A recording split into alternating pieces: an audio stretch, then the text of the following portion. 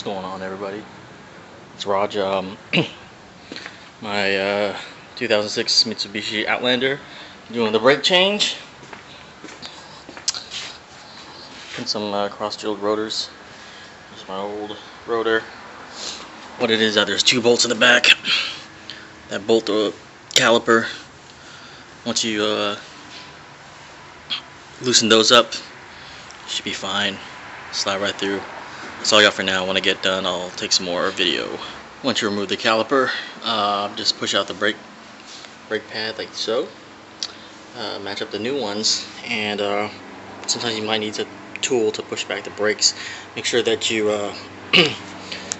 your reservoir, make sure you take the top off, and you can use this to push it. The fluid will back up a little bit. That way you don't have to really bleed your brakes compared to if you disconnected your brake line. But yeah, that's where I'm at right now, changing these out. So here we are on the other side.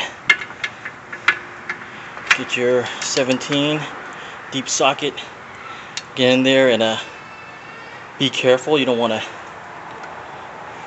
hit the fitting and bend that and have leaking fluid everywhere, but I've already broke this loose.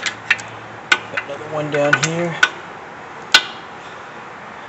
and then so these two, this one right here and the one up top, and those are the two bolts you need to do. So earlier when I said take your lid off your brake fluid reservoir, the reason why is when you push these pistons back, it shifts the fluid back up, and that's what happens. Push it back up, which is part of the deal until you step on the brakes and all that fluid goes rushing back in. The good thing is when you don't disconnect the brake lines, you don't have to bleed the brakes.